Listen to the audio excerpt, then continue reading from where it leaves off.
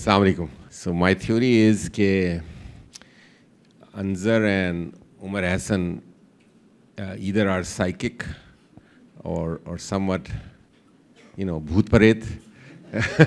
Yeah, part of my presentation has been leaked to them because it is basically structured like a Greek saga. तो जब मैं यहाँ आया तो अंजर मुझे कहता है कि मुझे पोरस और अलेक्जेंडर के बारे में तो बताएं. Why is he asking me about Porus? He hasn't asked that in last 7 years. And then you throwing in Plato. So I'm glad that you stopped there. My favorite quote from Plato, which to me is perhaps the greatest line ever uttered in philosophy, let's say non-divine philosophy, is beauty is the splendor of truth. Husn sach ki zinat hai. So that's why Habib University is deeply invested in many manifestations of beauty. What Gulrez talked about, eventually that beauty leads to students becoming very comfortable in engaging with the truth. Even when truth on the face appears a little troublesome, challenging. With that, let's see some glimpses of the beauty that we are in the midst of, and then I'll get on with my Greek saga.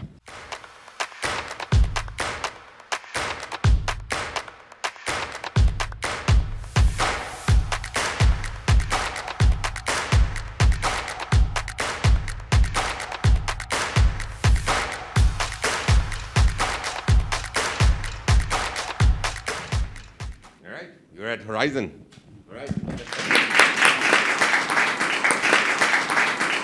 This was just 15 minutes ago. इसका मतलब है apparently in the midst of things. आज सुबह तक ये कोई इसमें filler था, but this is the real picture that I just took with Amir.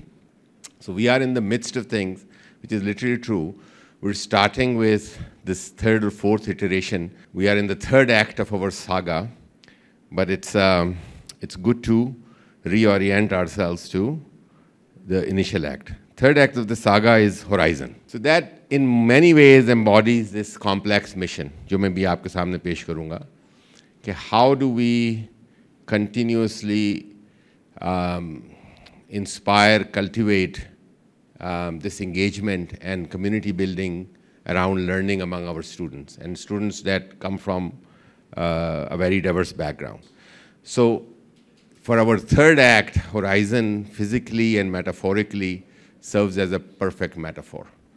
Horizon, अंग्रेज़ी ज़बान में वक्त के साथ Horizon के दो मुख्तलिफ terms नहीं हैं, अरबी में हैं. So उफ़ुक़, right? हमारी टीम इतनी डिटेल ओरिएंटेड है कि कल तक यहाँ पर उफ़ुक़ के बजाय शफ़क़ थी. The sun was setting, so but they made sure that Horizon is in the way we want to show it. It's the sun rising, it's ufuq. So that's the heart of Habib University. We're always sort of, emerging in reflection with new reality. That obviously is almost all the credit is in the hands of our intellectual leaders. That's our faculty who have shed their own experiences of many dogmatic institutions and have invented this complete new reality in higher education that's eager and willing to continue to reinvent itself very frequently. So how do we understand the third act? So this is a saga. I'm using the word saga. It could easily be tragedy, right? Because we are here, we are hoping to sort of pull it out of its tragic nature. So the first act is very predictable. So we have the privilege of knowing Noam Chomsky. Noam Chomsky, जब अपने जवान थे यानी तब active थे, he's booked like 3-4 years in advance. So he said, okay, one of the headlines that I am comfortable with, you can book me for a lecture 4 years in advance that can be titled as Crisis in the Middle East. There will always be a crisis in the Middle East. So if he had known Pakistan well, you can replace crisis in Pakistan. हाँ, बिल्कुल. Pakistan is in a perpetual state of crisis. ये हमारे दोस्त हैं शहजाद, उन्होंने शायद इस पर एक गाना भी कंपोज किया है. पाकिस्तान तारीख के नाजुक मोड़ से गुजर रहा है, right? That's like a really endless mode, man. Right? So we obviously started our act, and everybody else had started their act at some particular point in this crisis and this nazuk mode. That's the first act. Jo isme unknown known of this poly crisis, all of you at some point have been culpable of not thinking about it, not paying much attention to it, not even knowing it. One of the hearts of that crisis is higher education. Pakistan is absolutely dismal when it comes to higher education especially, which is very paradoxical. A country that doesn't get tired. एक और भी चीज़ जो पाकिस्तान की crisis के साथ साथ चल रही है शुरू से, वो क्या है? पाकिस्तान की आबादी. So a country which continuously reminds itself that it has a lot of people, right? And by definition, if you're continuously adding people, you're adding young people, has zero imagination to convert that capacity into some form of asset. So there is no country in the world, यहाँ पर हमने बहुत से ममालिक लिखे हैं, who have a reasonable population base, right? So even something like Vietnam, Mexico, Thailand, India, China को तो आप छोड़ ही दें, all of them, even Bangladesh very recently realized that there is great potential in having abadi. It should not be seen as a burden or a curse. It can be converted into a very significant potential, except for Pakistan. अभी अब से कोई 1-2 साल के बाद जब ये presentation करूँगा तो ये भी आगे चले जाएंगे. Right? So Pakistan, among any kind of indices which look at higher education, Pakistan, this is a crisis that I bet many of you didn't really think about. While we talk about the crisis of climate and population and education in a superficial way, or health and so on, where the actual disservice to the potential of this country is happening is not being able to inspire your young people into becoming citizens and then eventually leaders. When we entered this saga, this is something that we looked at. So ye kya wajah hai? Why we, if I am allowed to use a informal, suck so bad at higher education? तो इसके पीछे भी बहुत analysis है. So Pakistan's undergraduate education within that is regarded as the worst in the world. Where this crisis really is rotted is the most crucial segment of higher education, in which you're taking your young adults who've just come out of high schools and you're aspiring to convert them into engaged and young citizens. Dunia bhar mein, khas taur par United States that has a good system, greatest focus would always remain at the undergraduate. आप सब ने Harvard या Yale University के नाम सुने हुए होंगे. While they have a great law school and a great business school and a great med school and so on, but what is Harvard University? Is Harvard College, right? Even in their deepest crisis, they will get rid of all their grad schools, but would retain the college. Because that's how crucial it is in the scheme of higher learning. वो ही पाकिस्तान में बिल्कुल disarray का शिकार है. While they're trying to get their act together, but this was like a recent picture. Pakistan mein idea of undergraduate is either you get into a professional program or you get into some sort of wilderness till the time you get to go out to Middle East or get married. It just doesn't exist. Prior to 2014, properly curated, coherent undergraduate program did not exist, doesn't exist even outside of this space anywhere in Pakistan. So that's quoted as one of the key reasons why you're ranked where you're ranked. And the second is this. Pakistan is proudly locked with Afghanistan, some of the lowest participation possible. ये हमारी state का अपना claim है 12%. It's actually a lot less than that. जब आपकी undergraduate education है ही नहीं, so it's logical that almost everybody drops out after high school. So Pakistan's actual participation opportunity is the lowest, and the most crucial segment of higher education is the worst.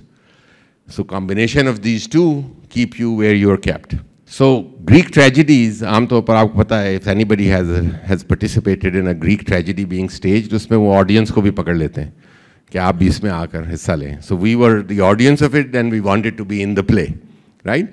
So हमने ये देखा कि अच्छा एक university बनानी है. Let's look at the usual suspects. Let's look at the Harvards and the Yales and so on of the world. we encountered with a very interesting plot twist. You didn't see that coming either, which are some of these headlines. So, in true spirit of sportsmanship, I started with the headline about my own alma mater. This was a headline of the Harvard Quizman, world's greatest university, world's worst teachers. This is from Wharton. There's hardly any quality of teaching. So what we realized, that पिछले 40 साल में, some of the greatest universities of the world have struggled after making the deal with the devil. That they told their professors that teaching जो है is an inconvenient burden. Get a big research grant, buy yourself out of teaching. That's what everybody started to do.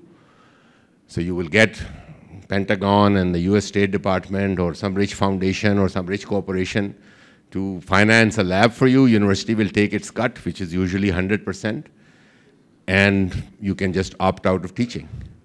So all of these universities almost simultaneously were facing a big crisis regarding this community that Gurus were, how do they craft and curate a great inspiring community of young people? So we thought, no, what we want to do, the answer is not that simple. Answer is not cut and paste or copy. We have to think through it. Promise is only share that I've used.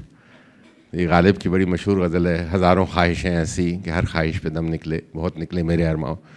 तो उसका शेर है, हुई जिनसे तवक्को खस्तगी की दाद पाने की, वो हमसे भी ज़्यादा खस्ता तेगे सितम निकले. हमने तो कहा था कि हम इनसे हो तो हमसे बुरा हाल था उनका in terms of this. While they can keep a good brand and veneer, okay. So we got into our act 2.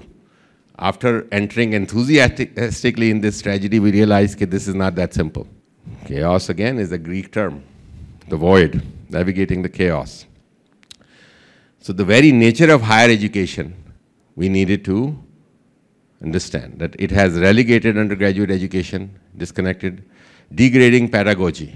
So MIT there is an informal notion, if you win the best teaching award, that means you will never get tenure. So being a great teacher is seen as a negative. That means you didn't bring in enough research money. So you better get your act together, stop being invested in your students, get more invested in Raytheon, get some money from them. And that obviously leads to not having enough interest in crafting the community that we are attempting to craft. So how do we rewrite the script completely? So how do we become an inspiring and healing model of higher education, which reinvests itself in creating this community and have our intellectual leaders lead that particular process? So we thought it's just if we are able to do it, our impact is just not limited to Pakistan, because we realize many of these institutions are experimenting or trying to climb out of this rut themselves.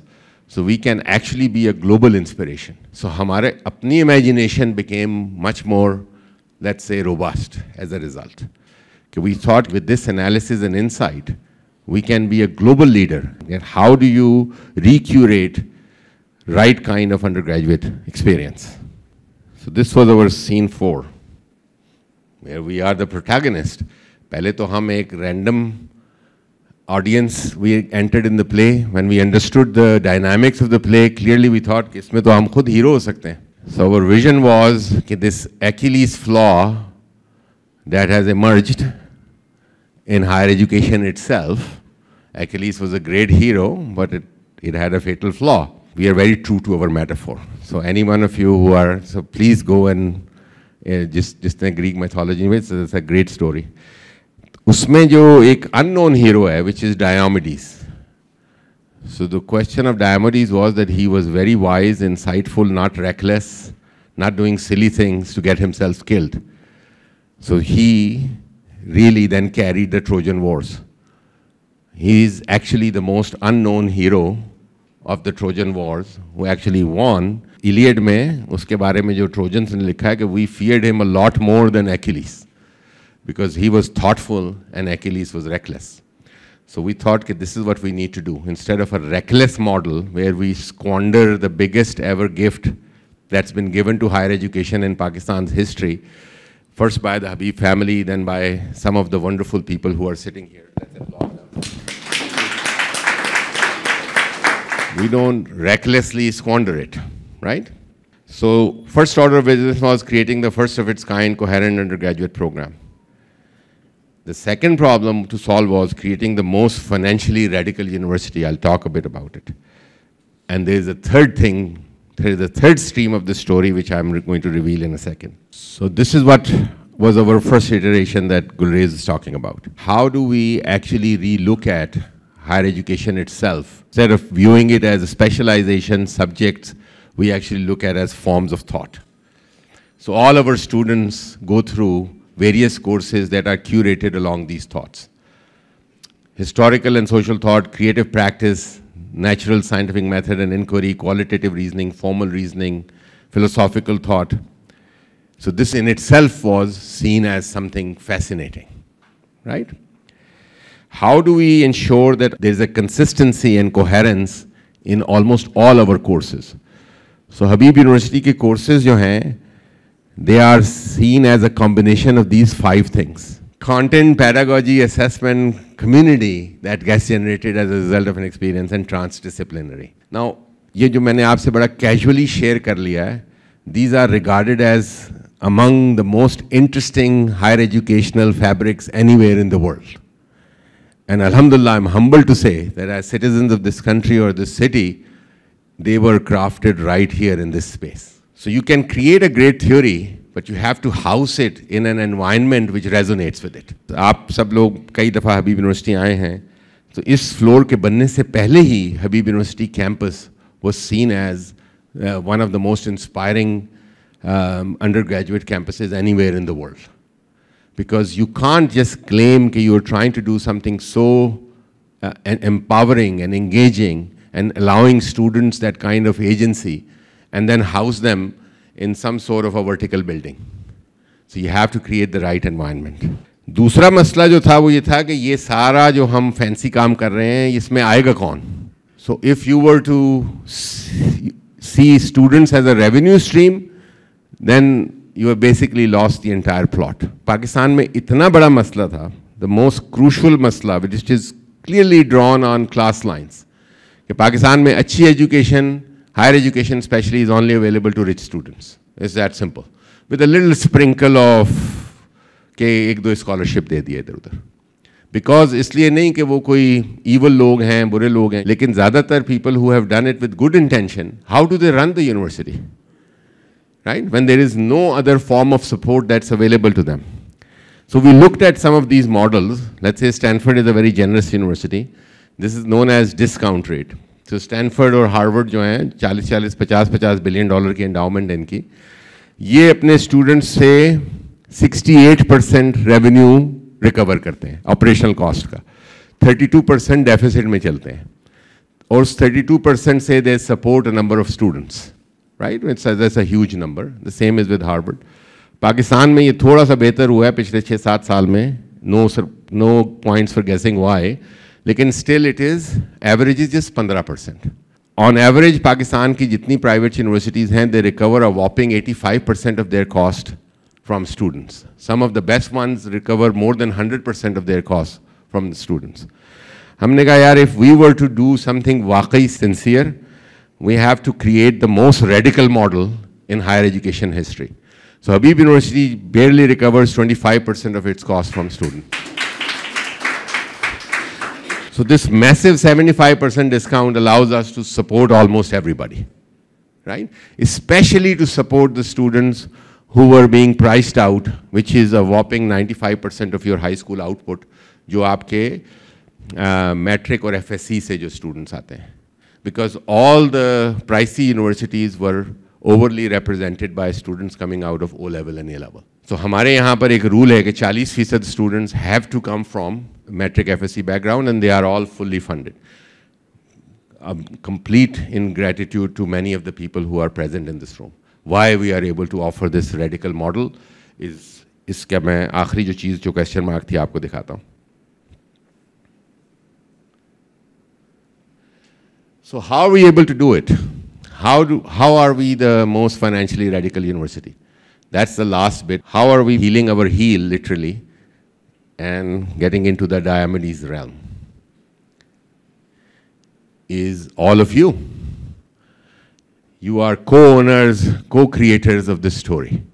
We are the first university outside of United States in world history who have seen community as an eager and willing partners in crafting an institution. ये दुनिया में कहीं नहीं होता America के अलावा. America में भी historical coincidence की वजह से, because वहाँ universities started to come into being way before the country was around. Harvard जो है वो 1636 में बनी थी, येल 1701 में बनी थी, अमेरिका 1776 में बना था. So if you have institutions जो community ने, society ने मिल के बनाए हैं, so a different norm came into being.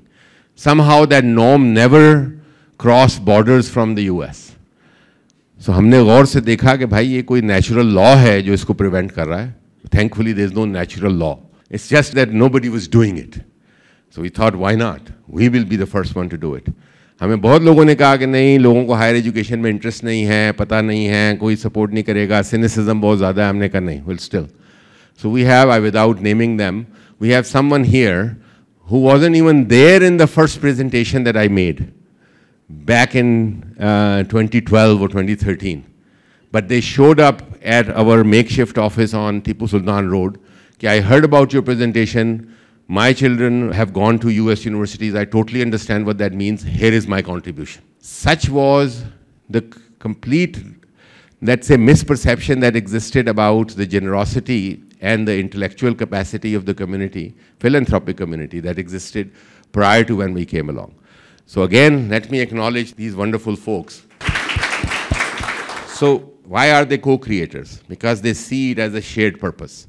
University is not an isolated purpose, it's not a proprietary purpose, it's not a specialized purpose, it's a shared purpose for the whole community. Today is a manifestation of this shared purpose. Who are the hosts of this event? Who have come here before and have taken the reins of introducing this particular landmark to all of you? Umar, Amir, and in absentia, a much younger looking Asfar, right? It's an old picture. When we started, this was a brief but I think apt tribute paid to us by a very senior leader at a good liberal arts college, which is Pitzer College outside of Los Angeles. I think okay, this is the bravest experiment in every way in liberal arts education anywhere in the world right now. This was the tribute to our beginning. So how do we get to the third act? Coming back to the third act. You are at Horizon. We just shared with you 9 years of unfolding this story. And Alhamdulillah, we have the privilege of hosting you right in the midst of this third act. Very eloquently introduced by Gulrez. This is how we see, especially in the post-COVID world, this is how the learning experience of now and the future should look like. Yeah? So openness, transparency, engagement, flexibility. So it is a different contract with our students. So you are giving a lot of responsibility to students. Okay, look, you will face the challenge of connecting with your peers in various ways. You will have the challenge of sometimes in a chaotic, let's say literally transparent environment to focus and to pay attention. So it's a different environment where they realize that they actually are far more interesting people instead of being shoved into closed rooms and forced to do something. We believe this needs to be the future of higher education. Why? And this is again, यहाँ पर हम आप ले जाएंगे. Looking at this beautiful outside, one can confuse themselves कि वो कहीं किसी tropical जगह पर है. So immediately थोड़ा सा कुछ फुट चल के आपको you actually see a window to reality as well, which is Karachi. That's our window to the reality in Pakistan in a microcosm. So this nurtures young leader for what the workplaces are doing already. So we have leaders here. I visited about a year and a half ago this phenomenal workspace at Unilever. Abhi kuch din pehle I saw the new space at Systems Limited. Our own Gulrez, he started this digital lab. So our students are unconsciously, seamlessly, are basically being inspired to be part of such phenomenal workspaces just by experiencing this. So ये जो mission है, जैसे मैंने कहा ना कि it has really pushed us, placed us at the global cutting edge